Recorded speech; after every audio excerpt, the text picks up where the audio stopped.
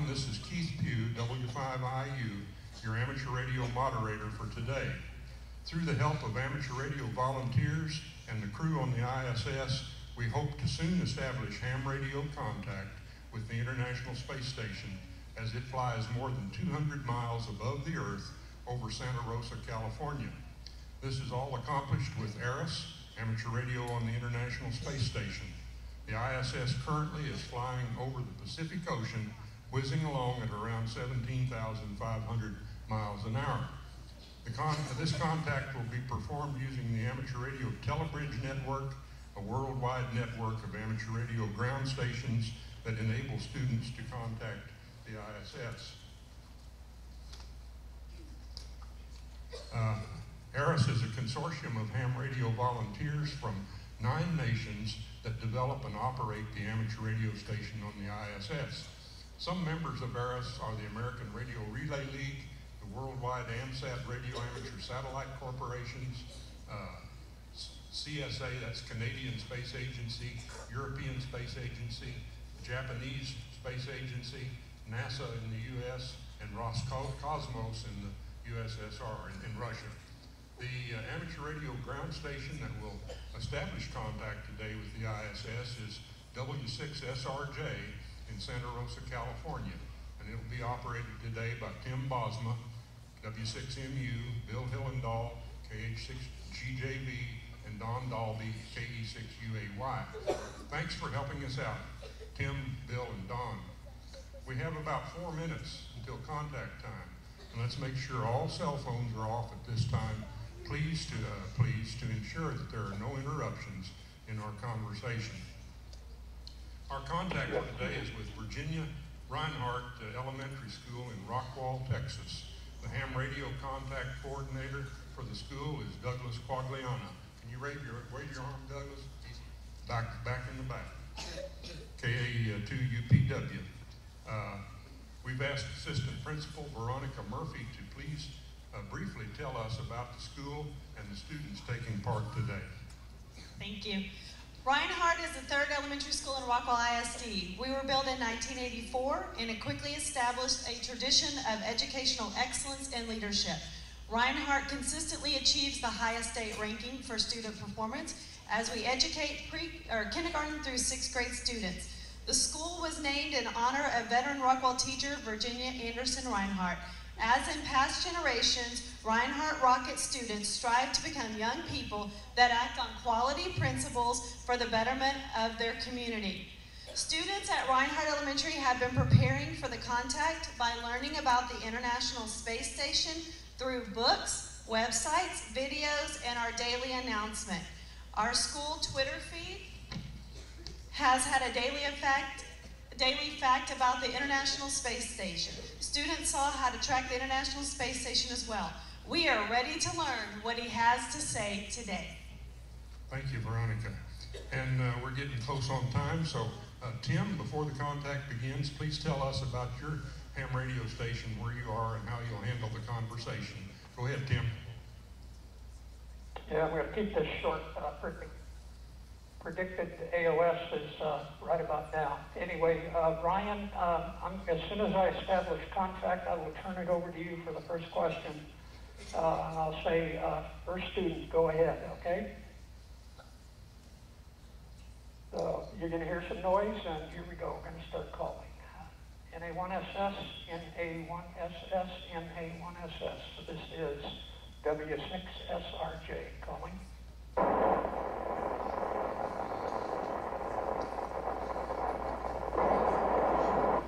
Okay, Tomas, we're getting carrier but no audio. Try it again. Go ahead.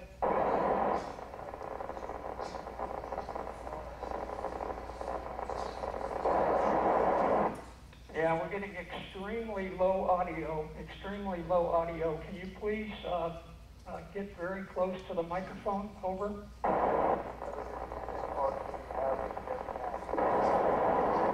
Just barely. Probably have to wait another minute here, or 30 seconds or so. Your audio level is picking up, but it started out pretty low. Try again, please.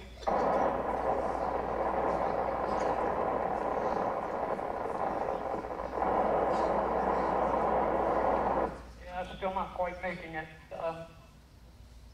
Not sure what to say here, except let's hang on for just a second and try again. Over. All right.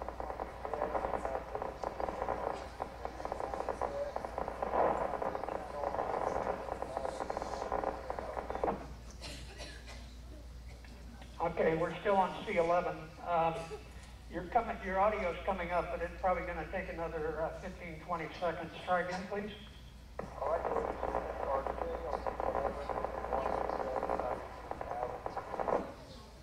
Keith, how do you copy that on your end? It's still a little bit weak, but I think we probably can make it. Okay, Tomas, we're going to try with the first question. Ryan Kinder, go ahead and ask your question, please. Ryan Kendall, where do you put on clothes since your space is so tiny oval? Hey, we put on our clothes. We have full clean quarters, and that's kind of a bedroom, like a cabin on the ship, and that's where we put on our clothes. Molly, first grade, what do you do if you get sick? Over. Good question. We try to fix it ourselves. We have trained, we're not doctors here, medical doctors, but we have medical training, so we try to take care of ourselves without leaving the crew, and if there's a really big problem, we have to come back to our over. Jaden, sixth grade, how many space explorations have you made outside the ISS, and what did you do? Over. I went on the space launch, and the first one was to replace the batteries of the ISS, which didn't work with the electricity, and the second one I had to fix the robotic arm of the ISS. Over. Shrija, fifth grade, have you ever had an emergency situation in space? Over. No, lucky enough, we never had an emergency. We had the false alarm for a fire in the middle of the night once, which was not very nice to wake up and try to find a fire that didn't exist, but luckily no real emergency. Over. Juliet, second grade, what happens when you cry in space? Over. And Julia, when you cry in space, your tears don't, they just stick to your eyes and they form a bubble, and it's very uncomfortable, so it's better not to cry. Over. Richard, sixth grade. How do your recycling systems work on the ISS? Over. So you recycle as much as you can, and we recycle water more than anything. So we only need to get water from the ground every so often. We recycle 85% of our water, and this is through collection, filtration, and then we drink it again. Over. Caprice, third grade, how do you control the ISS? Over. So it's a good question. The ISS is mostly controlled by the ground. There's people sitting in a control center. They watch over all the systems.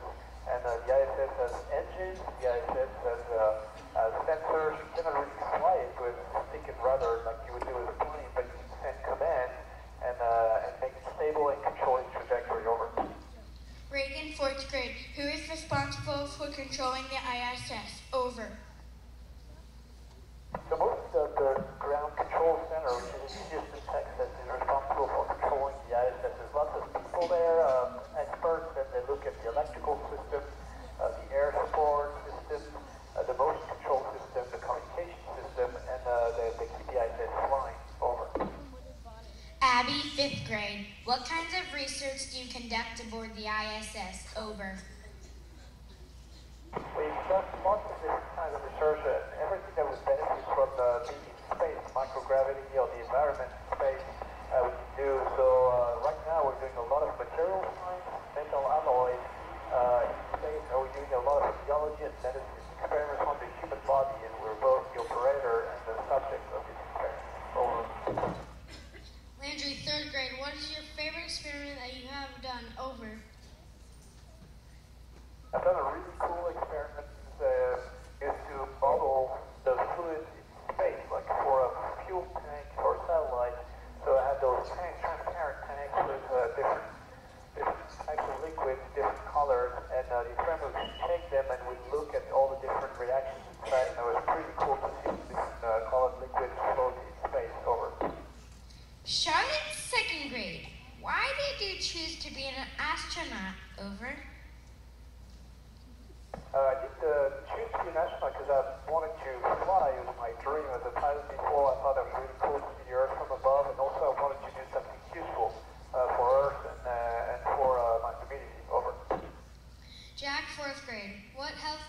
requirements do you have to meet to be an astronaut? Over.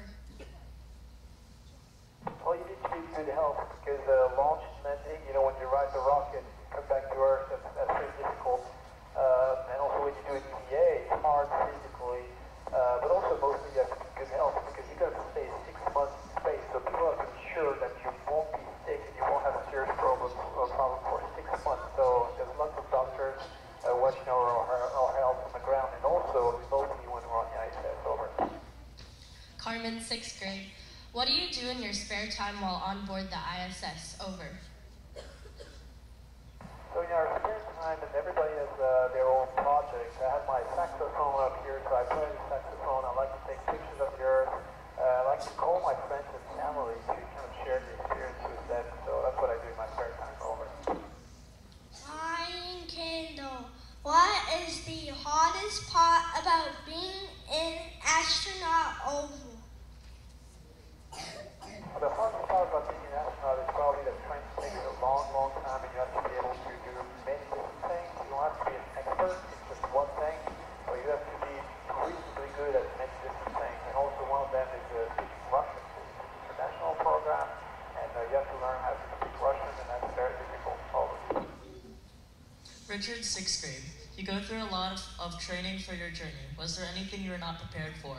Over. We're very well prepared, but we can't prepare for everything. So sometimes I'm doing activities that I've never seen before, but it's okay because the ground control center is here to help us out with the oxygen on the radio and we have control. Shrija, 5th grade. Do preservatives on food have the same effect in space as they do on Earth? Over. Yes, we do have the same effect, but it's not the atmosphere is pretty good. It has sort of a long entire day, of course, because we kind of come on in the air before we eat it. But other than that, it's pretty good. Over. Reagan, 4th grade. How does zero gravity affect your digestion? Over. What it does, actually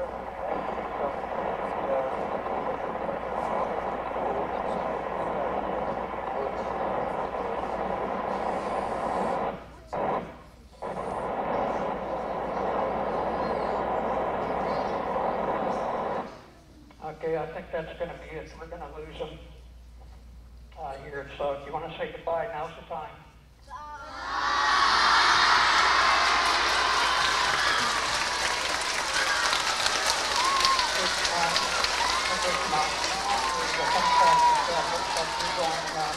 We're not going to be able to copy you anymore. 7 degrees and best wishes on your trip home. NA1SS W6SRJ.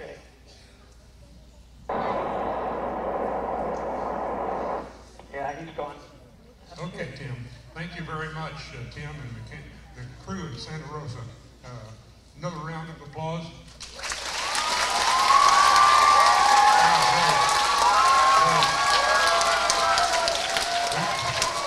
We've got a big full gymnasium of students here. So, we'll go ahead and close out. Ladies and gentlemen, we have shared a moment of history.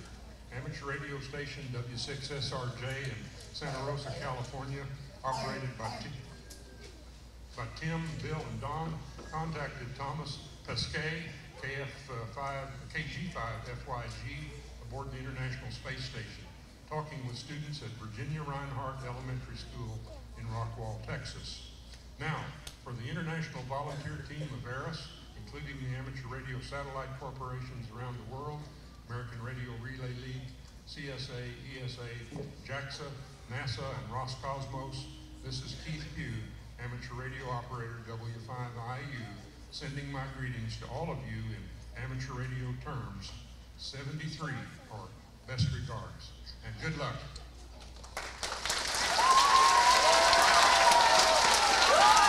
Thank you. Tim, do you have any parting comments? No, I think that went pretty well, all things considered. It sort of mirrors last week in terms of acquisition and loss. So hope everybody enjoyed it. Looks like all the kids got to ask at least one question, and it was our pleasure from Santa Rosa to be able to do that for you. Okay, thank you very much, Tim. And operator, you can go ahead and turn off the recording.